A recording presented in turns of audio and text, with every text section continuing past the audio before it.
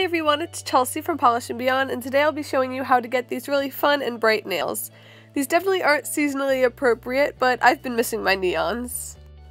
For this design, I use this really cool square spiral tape from What's Up Nails. So I just placed that directly on my nail. This does have a coat of quick dry top coat down so it doesn't lift any of the polish up.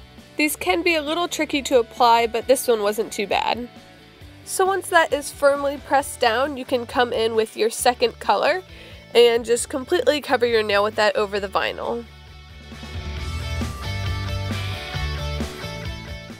Now before the polish has a chance to dry, remove the vinyl with a pair of tweezers. Do any cleanup that's necessary with a cleanup brush dipped in acetone.